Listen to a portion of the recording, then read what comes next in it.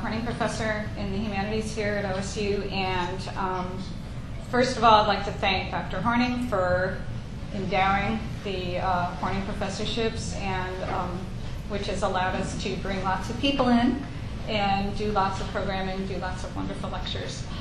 And I'm particularly happy to welcome Robert Fox as this year's Horning Visiting Scholar, who will be giving 3 lectures this week. Today, on Wednesday at this time in this room, and on Friday in this room at noon. So not at 4 on Friday, but at noon. I've known Robert for 25 years, I think. Yes. First met him at La Villette in Paris a long time ago, in the late 80s. Robert has had an extremely distinguished career, and I'm not going to enumerate all of his honors and books because we would be here until 5 just doing that. But he was, for many years, a professor of the history of science at the University of Lancaster in England, and then moved on to direct the Centre de Recherche en Histoire des Sciences et des Techniques at the Cité des Sciences at La Villette for 2 years in Paris, and then moved to Oxford as the professor of the history of science at Oxford University, a position he held for 18 years.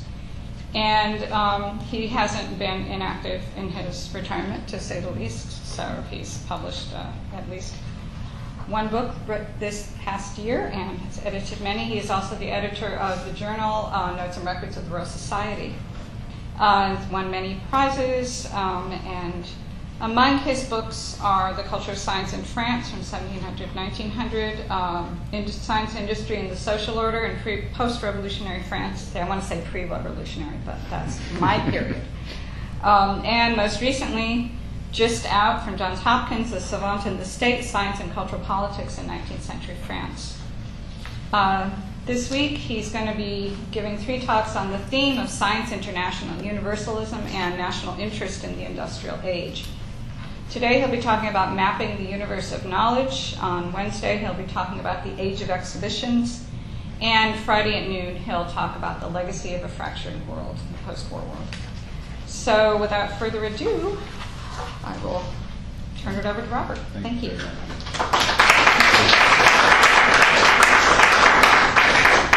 Well, it's a great pleasure to be here and to see familiar faces in the audience. And of course, I have to, and I want to, add my thanks to Dr. Horning for making this possible. Well, I'm going to be talking about internationalism in science. And I'd say that essentially these lectures are about dialogue, and often about tensions, dialogue or tensions between ideals and realities. And on the one hand, what I call universalist ideals. And these are ideals about science, about the world of knowledge, about what I'm going to call the universe of knowledge, which really descend from the old idea of a seamless, undivided republic of letters, on the one hand. On the other hand, the very messy realities of implementation and action. Now, most of what I'll say today and later in the week will be about the 100 years or so from the mid-19th century to the mid-20th century. And I chose that period because I feel that in those years, universalist aspirations had a special force. They were expressed with particular vehemence and I think with particular optimism. But those same years, that same century, was also a period in which universalism was dealt some of its cruelest blows by war, politics, and, as I'll be arguing, I think the general ascendancy, the general victory of competition, of conflict, of self-interest over cooperation and the wider public good.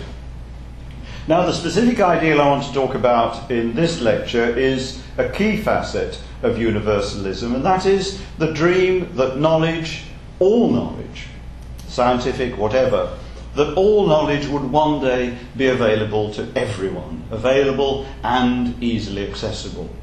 Now, of course, it's an old dream, and it's an elusive dream, and it's a dream that's really been with us for as long as we've tried as human beings to assemble knowledge, to accumulate knowledge, And for as long as human beings, we've tried to order what we know.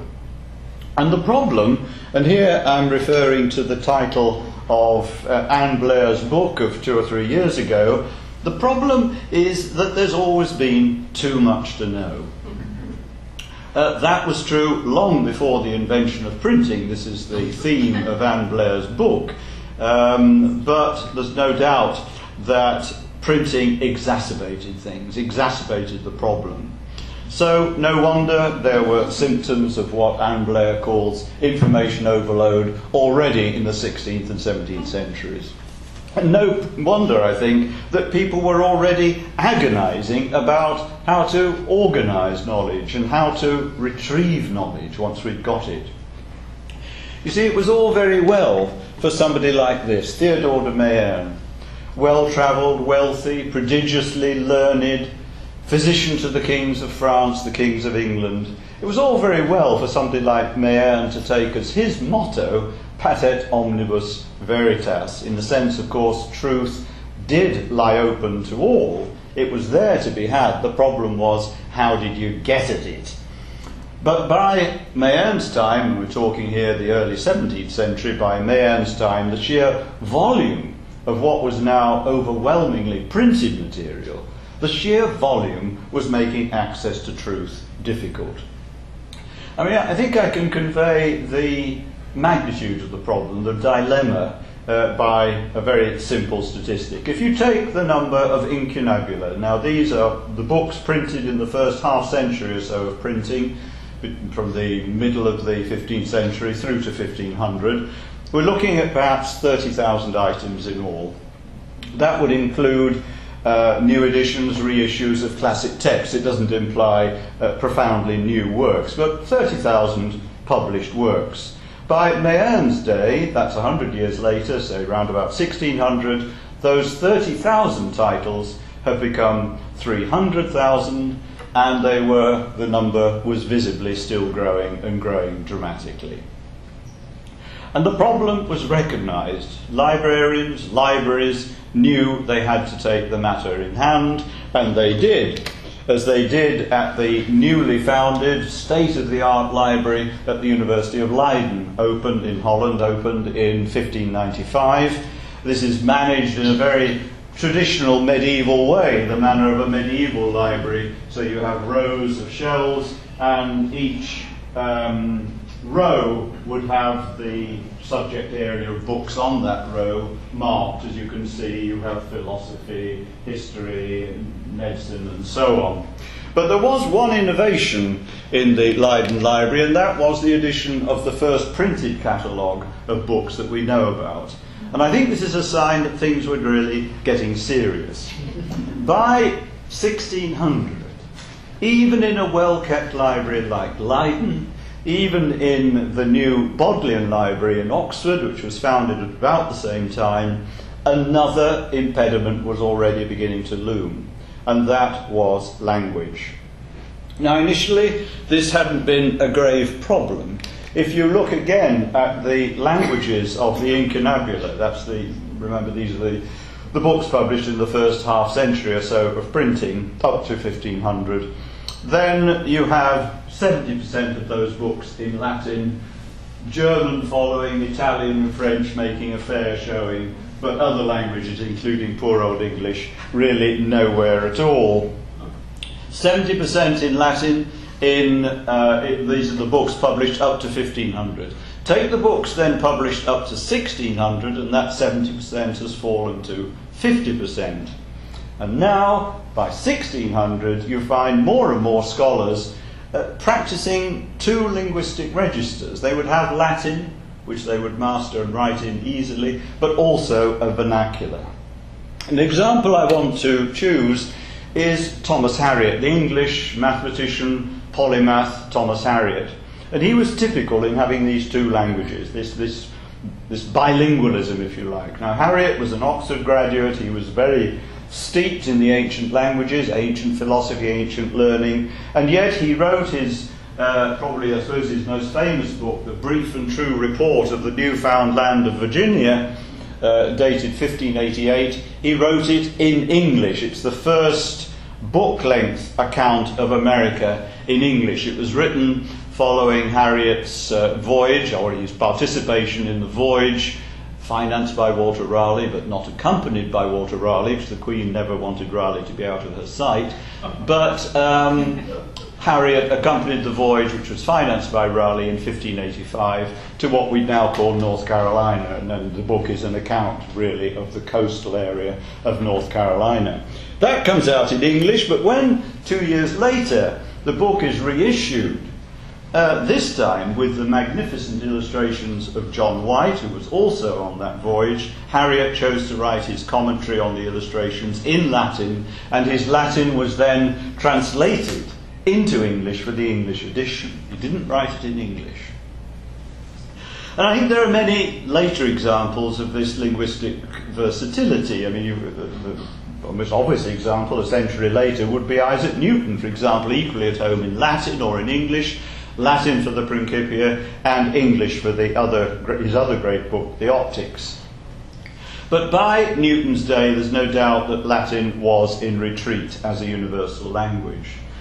We know that the Royal Society in London by the late 17th century was having to translate quite a number of articles that were submitted to it in Latin into English simply because the fellows didn't read Latin well enough to understand the articles. And on through the 18th century, new modern-minded academies, scientific societies, actually displayed their modernity by avoiding the use of Latin. I mean, you can't imagine the New American Philosophical Society in the 18th century choosing to use Latin. I mean, that would have sent out a very odd message, I think. And really the only major academy that's still using Latin by the end of the 18th century is the St. Petersburg Academy, which only abandoned its Latin name and stopped publishing its papers in Latin in 1803. But St. Petersburg Academy was very much an outlier. And I think you'd have to say that by the beginning of the 19th century, science and the world of learning generally, science was without a universal language as a means of communication. And along the way, of course, the old bugbear, the sheer volume of scientific publication, never went away. Remember, there were 300,000 titles published by 1600.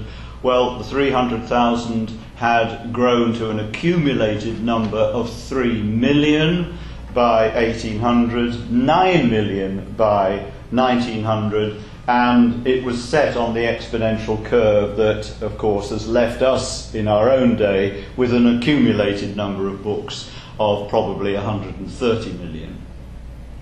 And there was a similar growth in periodicals, journals as well. The historian Derek Price, many years ago now, observed that round about, say, 1750, middle of the 18th century, there was something like 10 journals that you'd class as scientific or learned journals, but that thereafter the number of scientific and learned journals increased every 50 years tenfold. So you've got, again, this huge rising curve of journals, which by 1830 was getting so serious. Again, the problem is constantly being recognised that the abstracting journals began. That was the first abstracting journal. It was a journal, abstracting journal in chemistry, in German, and it was covering chemistry. That was in 1830. But if you look at the number of abstracting journals, that also has followed the upward curve.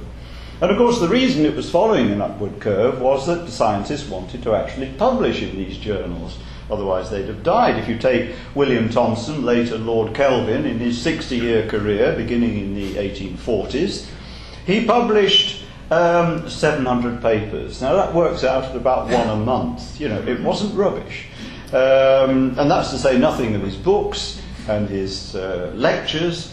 And Derek Price actually found another, even more prolific scientist, a little bit later, professor of natural history at the University of Colorado, who published nearly 4,000 papers in 66 years, which is one a week. You know, that takes some doing.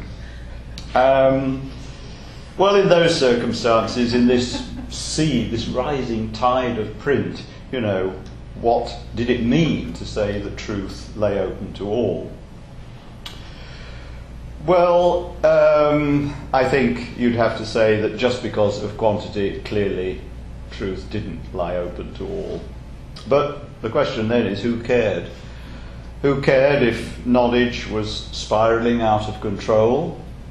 Why didn't you just assimilate the small corner of knowledge, of the universe of knowledge that you're particularly interested in, and then apply it as you felt fit in your own home patch, and leave it at that? Well, I don't think you get away with that in the later 19th century. I think the problem did matter because science itself was changing. It was becoming, by the later 19th century, much more, conspicuously more international. There were a number of grand projects. I suppose the grandest of all and the best of all is the Carte du Ciel, the Map of the Sky project, launched in 1887 in France. And this was a plan to record photographically all the stars down to pretty sort of tiny magnitude, all the stars, northern hemisphere, southern hemisphere, and to create a sort of inventory of the heavens in that way. That was the Carte du Ciel project. Well, it was one of these universalist projects, and like most universalist projects, it ended in failure.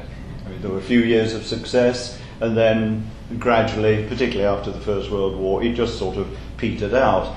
But I think the internationalism wasn't just a case of these grand projects like the Carte du Ciel.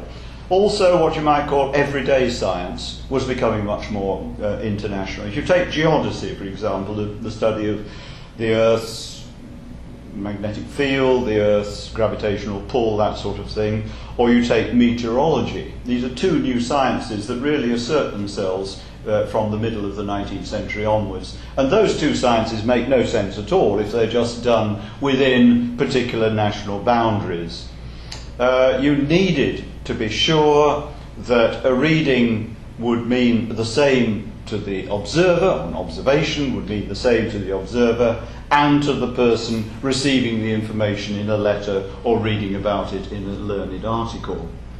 And really similarly, in chemistry, botany, zoology, for the same reason, nomenclature had to be got right. You had to know that you were talking about, everyone was talking about the same thing. And I think late 19th century science, and this is another dimension of the same thing, was moving inexorably towards standardization, precision, accuracy. You had to be sure, if you were engaged in telegraphy, for example, you had to be sure that the measurement that you were making of, I don't know, resistance or something like that in ohms was the same, at least that the ohm meant the same for everybody who was reading about your observations. Well, you can see the nature of the problem, and I think it's very manifest in the later 19th century that this change in science is occurring.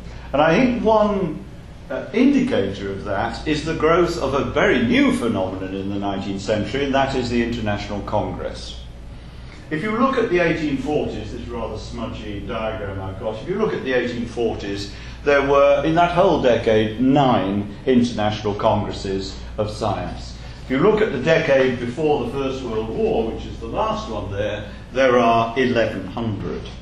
This is a totally new phenomenon, and I think it's another indicator of the internationalization of science in this period, just before the first half century or so before the First World War. Now, there was more to this internationalization than the hard necessity, the needs of science, the practical needs, important, of course, though they were.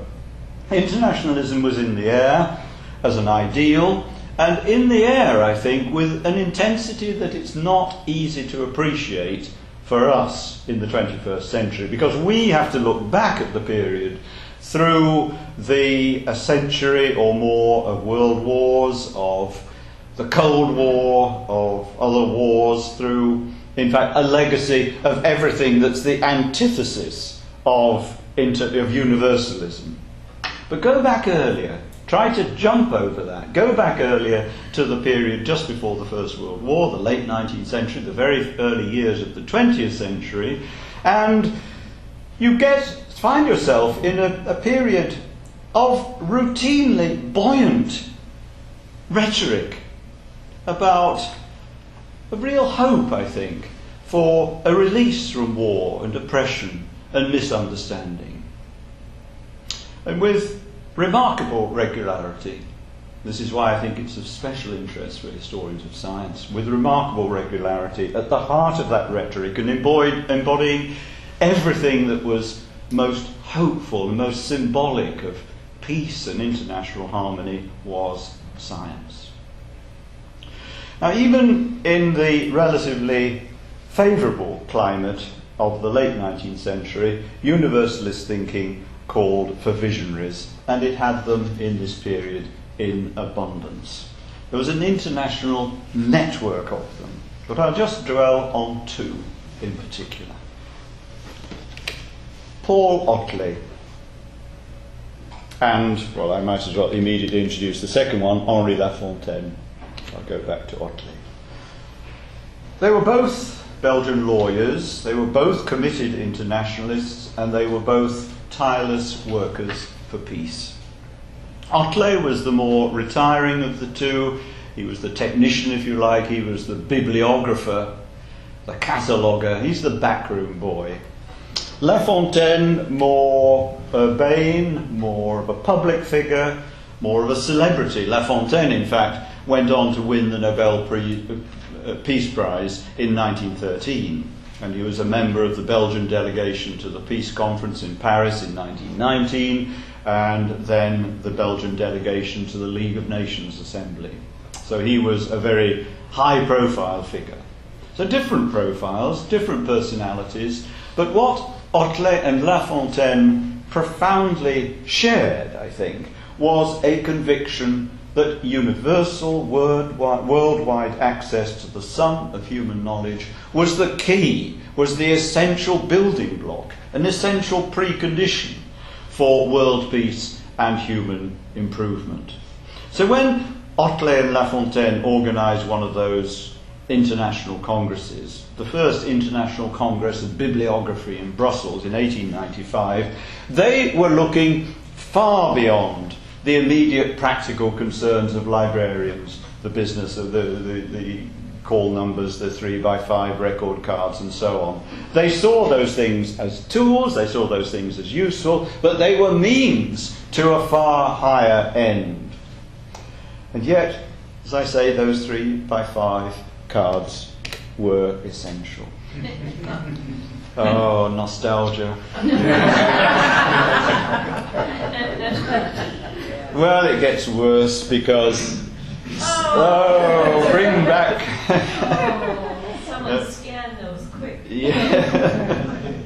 Well, you can actually even go to see them, because they are Otlet's cards and his cabinets. These were specially made and designed by him. They've got, they've got shelves that pull out here so you can put your books on and so on. They're absolutely perfect, and they are lovingly preserved in a Paul Otlet museum in Mons, in town of Mons in Belgium. It's called the Paul Otlet Museum, or the Mundaneum. Well, the cards and cabinets, they're familiar enough. As for the call numbers, which Otlet used, well, he followed the Dewey decimal system. This is the system that Melville Dewey, American librarian, had refined just a few years earlier in a succession of libraries, mainly at Amherst, but later at Columbia and New York State Library. And this was Otlet's starting point. His call numbers, though, were more elaborate. They were longer and more detailed. This is how he showed it. Remember, you've got the 10 categories, the Dewey Decimal, 10 categories of knowledge. But suppose you've got something in category 3, which is social sciences. Well, you could just imagine then wanting to refine, this is Otlet's system, you imagine wanting to refine it into saying, well, it's the social sciences to do with, say, a particular region, Europe or something, and that would give you an extra number, and then you could have, maybe it would be 3.6, and then there'd be a choice of 3.61 through to 3.69, and you could go on and on and on. And Otlet's genius, if you like, but I think in the end his failing, because it got so complicated, was that there could be no limit, and that everything could be absolutely defined by its number down to the last detail. You take a case here. This is he showed. This is the shelf mark that we're working towards. Okay, so we start with 7, which is beaux-arts, so art, if you like.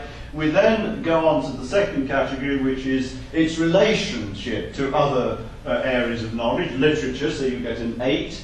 Then you need to know where it is, what it is concerned with, and in that case, it is France, which is 44. Then you can go on to the period. It could be any period, you see, and 17 is the 18th century, so you go to 17. You then go on to the format. It was a conférence, so it was a lecture, which is category 04. And then, below me, it's in Italian, and it gets a 5. And you go on and on like that. Well, you know, you've got to be a glutton for bibliography to want to get engaged in that sort of thing. And actually it got worse than that, because what he wanted to catalogue were not just books and articles. I mean, that was, you know, what he did on a Sunday afternoon. That was easy. He wanted to catalogue photographs, engravings, lantern slides, book illustrations, microfilms, which he discovered. I mean, he didn't discover them, but he became conscious of them, because Otlet's aim, after all, was to classify the world. That's what he wanted to do. Knowledge of every possible kind, in every possible format. And he understood very clearly that formats, media, if you like, they were changing. It's not just the book, the article, it's not just the printed page anymore. Well, it was a huge undertaking. It had a staff. This is a picture of his bibliographical institute. He had a staff of 23. This is his bibliographical institute in Brussels. 500,000 cards had been processed by the end of the first year, 1895. 11 million cards by 1914. And they were getting through about 2,000 cards a day. Well, you can see the magnitude of the task in another context, namely the Library of Congress. This is the card room of the Library of Congress in the 1920s. And you can just see this is a pretty formidable undertaking. And it wasn't only a question of cataloguing, because Otlet's Institute also answered queries. So you could ask for a bibliography about any subject under the sun. And of course, with this system, he was able to get at the information pretty quickly. And the Brussels office would supply it. When it received a request for information on bibliography, it would supply it. And the idea was that in due course, copies of the cards in Brussels would be duplicated in major cities elsewhere. Washington, Paris, Rio were all talked about. And so you set up a sort of world network of satellite depositories and information services. Brussels would be the centre, if you like, of the spider's web. That's where the master bibliography would be, but there would be these subsidiary satellite bibliography centres as well. It was supported, I'm talking just before the First World War, it was well supported by the King of Belgium, it's well supported by the Belgian government, who wanted to see Brussels in particular, but emerge, I mean, Belgium generally, but I'd say Brussels to emerge as a world city, as a city that somehow would stand above the strife that, you know, that affected Paris and Berlin and London and so on and so forth. Well, it would be hard to imagine a more ambitious project, even if it had just been a bibliographical project, but it was much more than that. There was more to it than bibliography. There was that higher vision of a world united by knowledge. United in knowledge. And I think that dream, that higher vision, fired many, many auxiliary projects. True universalism, for example, implied unimpeded communication orally and in writing. we're in a time, and again it's significant about the period, we're in a time when universal languages are beginning to proliferate. At the time when Otlet and La Fontaine were thinking about this problem, they were uneasy about choosing any existing language. I mean, the natural one for the sciences would actually have been German. If you look at the sheer volume of stuff that's published in German, that German is clearly in the lead in the years just before the First World War, especially in chemistry, especially in ancient history, archaeology, but in other areas as well. But, you know, you're going to have difficulty asking them to opt for German. They would have preferred French, I'm sure, but then that would have caused problems as well. So true universalism, as they conceived it, needed a new language. It needed a language which was unattached to the existing languages. And it's a sign of the universalist spirit of the time, as I say, that at least two choices were available. One was Volapük and one was Esperanto. The other quite strong runner in later years was Ido, which was only invented in 1907. So Otlet and La Fontaine had essentially two to choose from. They chose Esperanto, and Esperanto had only been, it was the latest thing, it had only been launched a few years before by Ludwig Zamenhof, who was a Polish eye doctor of all things, and he was another person in this international network of committed supporters of the pacifist ideal, peace, understanding, and so on. Esperanto has a very simplified grammar. That was one of its, and still is, of course, one of its attractions. I wanted to show you this illustration, partly to show you that they had international congresses of Esperanto, but also to show that I actually know a bit of Esperanto, namely that Congresso is Congress, of course, but it has an O at the end because all nouns have O's at the end. I also know that internacia is an adjective because all adjectives have an A at the end. That pretty well exhausts. But anyway, the important thing is not that whether we speak it or not. I mean, one has to say that Otlet and La Fontaine never spoke it, they never learnt it. But Esperanto entered into their program. It was part and parcel of what they were trying to promote. So you have a universal language, you have a universal bibliography, and Otlet and La Fontaine even made a start on a universal museum. And this was going to be a museum that would include it couldn't include everything in the world, obviously, but it would include a representative display of artifacts, human creations from everywhere in the world. And they would be arranged in rooms and catalogued according to the bibliographical decimal system. I mean, you would know where to go for Javanese pocket knives, because there would be a code for that. And most ambitious of all, there was to be an international city. There was to be a world city founded on the principle of peace and with knowledge and science in particular, as the glue of humanity. And here Otlet and La Fontaine found their perfect universalist partner in Henrik Christian Andersen. Now, Andersen was a Norwegian-American artist, architect, city planner, resident of Rome, an aesthete in every sense, intimate friend of Henry James. And his aim was to give internationalism, universalism, a physical expression, a place. Now, in Andersen's ideal city, it was to be an international world centre. This is how he described it when he announced it in 1912, just before the First World War. Harmony and peace were the overriding objectives, and everything was planned to help humanity on the road to perfection, a perfection that would, of course, be defined by peace, understanding, good human relations, and so on. The this is a sort of imaginary aerial view of the city.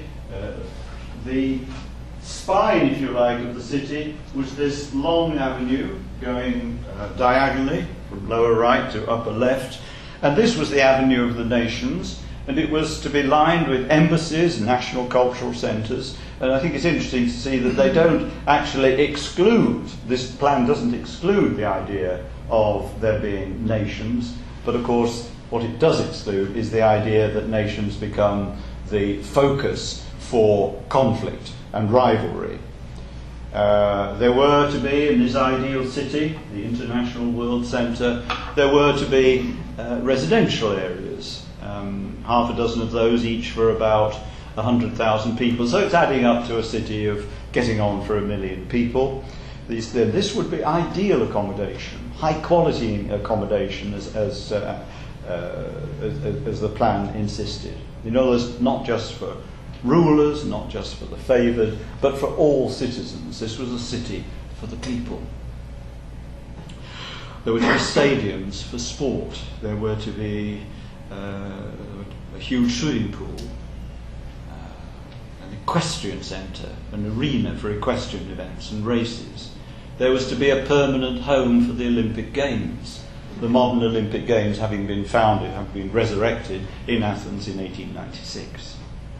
And Anderson's notion of perfection embraced the physical, the moral, I think, as well as the intellectual. And I think that's something you have to take into account when you look at his ideas. Well, to come back to that universe of knowledge idea, everything in this city was to be centred on shared understanding. And his city would be, as the title page of his book had it, a world centre of communication.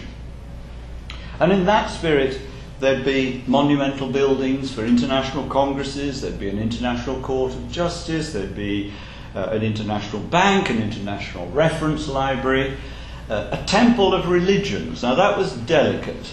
And certainly what Anderson insists is that although all religions should be represented in the temple of religions, what they should be seeking was not the differences between them, but of course the common ground, the common denominator that was present in all religions. That's what the temple of religions was meant to achieve. And most importantly, there was to be a temple of science, a meeting place for scientific congresses, for informal gatherings, and the offices for the international bodies that were governing the various disciplines worldwide by this time. And I say most importantly in talking about this because of science's special status. Now Anderson, of course, was no scientist, but he has this perception of science's special status. It is the power of science, he says. It's the power of science to purify the world, to exterminate destructive germs from every nerve and fibre, to give strength and precision to all mental and physical efforts. And so you've got science seen here so often, and again here, as the form of knowledge that quintessentially transcends boundaries and strife. And at the heart of the whole project would be the Tower of Progress. 320 metres high, taller than the Eiffel Tower, it had to be, of course, and in it there was to be an international news bureau. I mean, this is, again, this idea about communication, spreading knowledge. There were going to be facilities for wireless telegraphy, facilities for publishing newspapers, journals. And again, you see this emphasis on the spreading of knowledge, the opening up of knowledge, which was absolutely fundamental, I think. And here another picture of the Tower of Progress. Well, it was a wonderful dream, but dreams need realisation, and Anderson actually was no slouch on that front either. At unimaginable cost, he sent sumptuously bound copies of his huge book. I mean, it is a huge book like this, the project, beautifully bound in leather to all major libraries, and really sumptuous is the word. A copy did come on the market recently in London, and it sold for $10,000, from an estimate of $1,000. It was sent to not only to major libraries, heads of government, that sort of thing, it was sent to chosen individuals as well. Each copy would be personally inscribed by Anderson, which is an indication it wasn't perhaps a bestseller, but at least he wrote, these inscriptions are interesting, and if you find copies, you can, there would be a sort of interesting exercise to see how he addresses, well, first of all, how he chooses the people to whom to send a copy, and then how he addresses them. This is the inscription to Arthur Henderson. Arthur Henderson was a trade unionist in England, Labour Party politician, later was foreign minister, and the winner of the Nobel Peace Prize. And of course, that's where the common ground is struck. An instrument of God, which is interesting. Anderson, profoundly religious, but always in this non-denominational, non-divisive way that I mentioned already. Then, of course, you needed a site. Where are you going to put the city? Well, it ideally should be on the sea, because that facilitated communication, and various options were discussed. He thought about Constantinople, perhaps on the French Riviera, perhaps Holland, near The Hague, perhaps Rome, and perhaps even in America, on the Jersey Shore.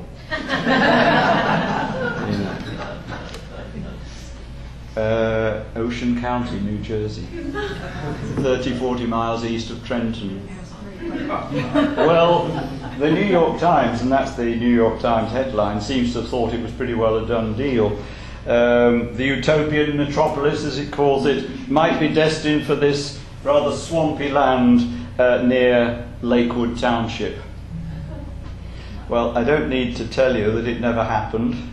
How could it happen? This book was published in 1913, war follows in 1914, and then after the war, economic crisis, a resurgence of nationalist sentiment, all sorts of factors dogged the interwar period and made this scheme totally unrealisable. And I think the tide, in many ways, had turned. Anderson, though, remained loyal to his dream. He was still sending out copies of his book in the 1930s, but of course to no effect. So what about the other dreams? The dreams of Otlet and La Fontaine? Well, for a while those lived on. As soon as the war ended, Otlet even launched a new scheme, this time for an international university. And the idea was that professors from the world's elite institutions would come to this institution and teach, and the university would deliver credits which could be then cashed in back in any other universities, I suppose, but in the sort of originating university was the idea. But that scheme came to nothing. The bibliographical project, the International Museum, well, they died more slowly. In the post-war chaos, Otlet managed to find this is the museum, incidentally, a rather sort of sad place, I feel, but these are a couple of rooms. This was the section on telegraphy, as you can see, and every conceivable telegraphic machine was on display, no doubt with its number. Here was the section on aviation, and they would also have their numbers and so on. So this is the new installation of the world of this museum after the war, and here you can see Otlet in the middle with La Fontaine on the right, standing outside the new premises which he called the Palais Mondial, or the Mundaneum, this world palace. So he managed to find new premises in Brussels. The Belgian government, though, was no longer committed to the project. And I think the reason is that neutrality, after all, for Belgium had meant nothing when push came to shove. I mean, when the Germans wanted to invade Belgium, they just invaded Belgium, whether Belgium was declared neutral or not. And I think there was a disillusionment with this idea that Belgium should become a sort of protected, neutral territory. There were also anxieties, particularly among the Belgian elites, particularly among the king and with many people in the government, about La Fontaine's participation in Freemasonry and in international socialist movements. Anyway, the state funding dwindled. La Fontaine did what he could. He gave all his Nobel Prize money to support Otlet's bibliographical enterprise, but the staff was reduced from 23 to 7. In 1934, Otlet and La Fontaine attended the International Bibliographical Congress in Brussels, but it was in that same year, 1934, that Otlet finally closed this bibliographical institute, and it is sadly also the year in which he died. The museum, well, that limped along until Belgium was occupied yet again by German forces, and the occupying forces cleared out the museum, all this junk in the museum, and they replaced it with, of all things, an exhibition of Nazi art.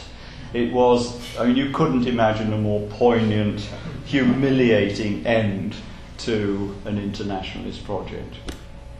Well, where has it all gone wrong? Well, I've mentioned some explanations. I think the financial difficulties of the 1920s, La Fontaine's socialist and Masonic associations. I think there were various resurgent nationalisms in the interwar period.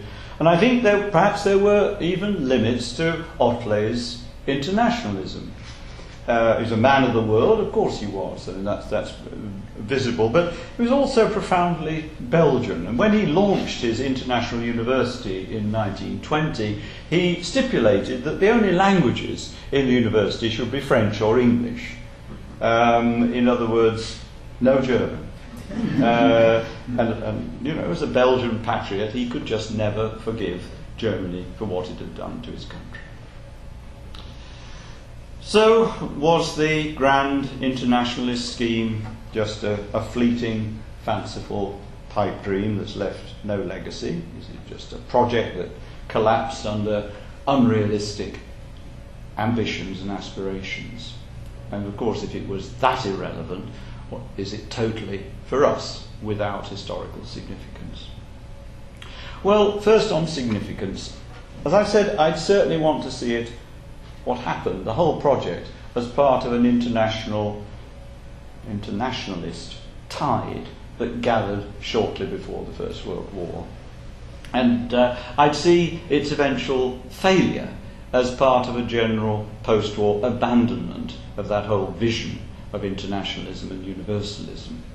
The pointers, I think the indicators are there all over the place. Esperanto, for example, went into steep decline from which it's never recovered, I think it's true to say. I mean, it still exists, of course. There are, I think, about 1,000, it's thought there are about 1,000 people in the world with Esperanto as a native language.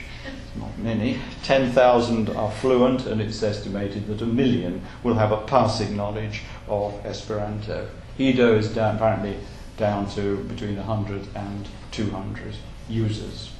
So it's these universal languages are disappearing, effectively. Well, I'm sure there's an fluent Esperanto speaker in the audience, so I'd better not pursue that thought. But you can see the drift of where I'm trying to go. Well, on legacy, well, there's been a significant secondary literature on Otlet in recent years, and there have been attempts to portray Otlet in particular as a sort of, as the father of the World Wide Web, of Wikipedia, but I'd want to place him, I think, in the context where I've tried to situate him, and I think that's as a historically, geographically rooted figure articulating a response to that age-old dream of the universal access to knowledge. And if there is an Otlet legacy, it is, I think for me, in a dream that's still alive, that's still with us.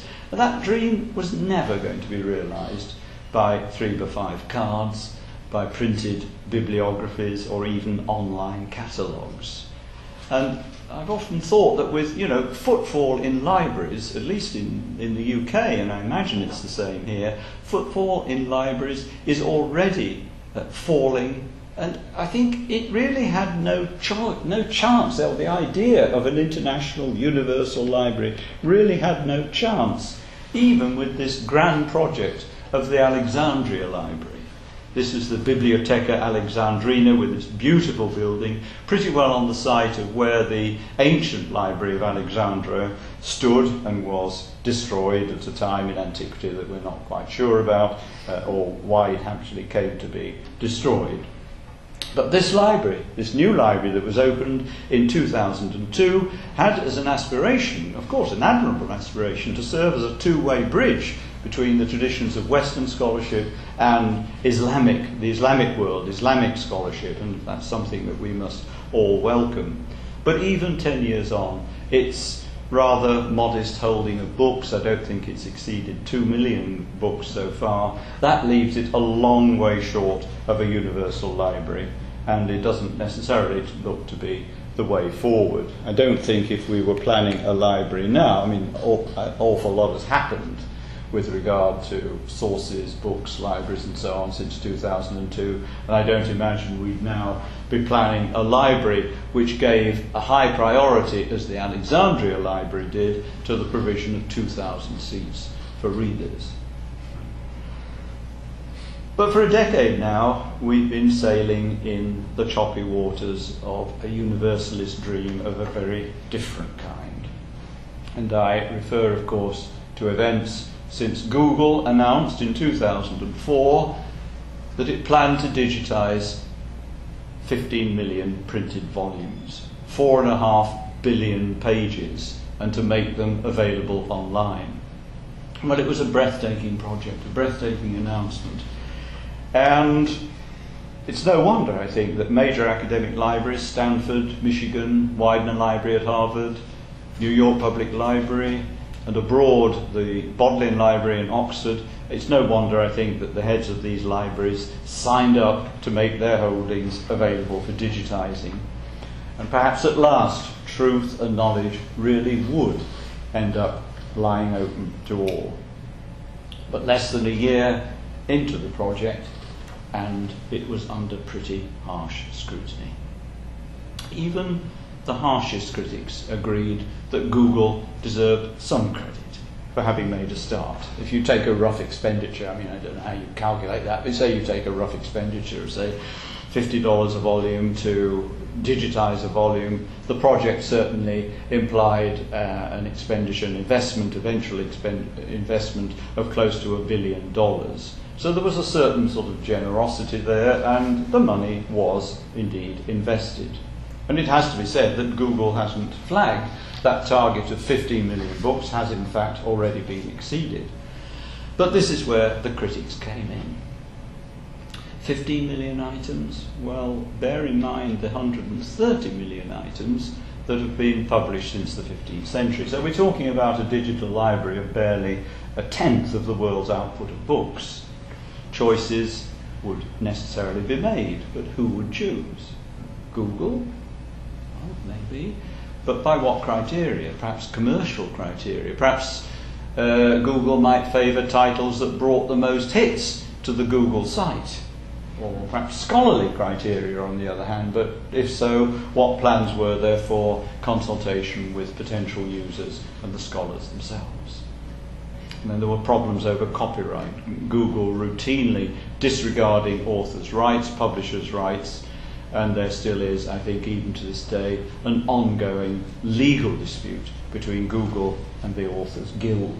And there's an ongoing problem of what are called orphan books. These are books that are still technically in copyright, but are out of print, unavailable, and in most cases the author is either probably dead or uncontactable for other reasons.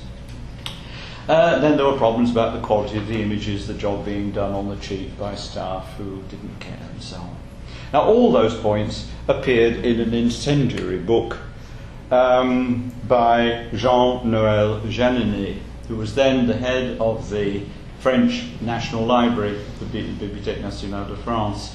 And the points he makes seem, on the whole, perfectly fair. They're the points that I've just summarised, essentially. although I think they're made in the book, and I'd say that it was rather unhelpful to the cause.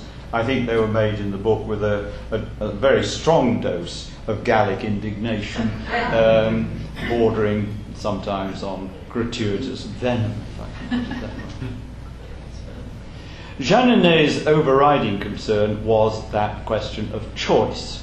A choice, selection criteria, calculated as he saw it from the Latin Quarter, calculated, of course, to favour English books, and so to work against universal access, the universe outside Google, as he would have said, I'm sure, not being entirely Anglophone. And that point would be forgotten. I mean, his whole thrust is that Google is going to be an Anglophone-oriented, the Google project was going to be an Anglophone-oriented project. And there, of course, in a way, Jeannenet has a point. And he certainly has a point, I think, in his concern about allowing a commercial enterprise to exercise a monopoly over so much of the world's printed heritage. I mean, where would we, the users, be left if Google lost interest or got into financial difficulties? Well, Jeannenet's core point was that this is no place for a monopoly, it's no place for a purely business venture, it's no place for short-termism, it's no place for any venture that falls short of what he would see as the Enlightenment ideal of a free flow of ideas. Well, some of the librarians who were seduced by the initial project had second thoughts. There's the case, I think, of Robert Darnton, the head of the Widener Library at Harvard, and in Oxford, I think everybody in Oxford in the Bodleian is so embarrassed by the whole thing, so you just don't mention it. You just don't mention the Google project, which I think is a pretty bad sign about embarrassment anyway.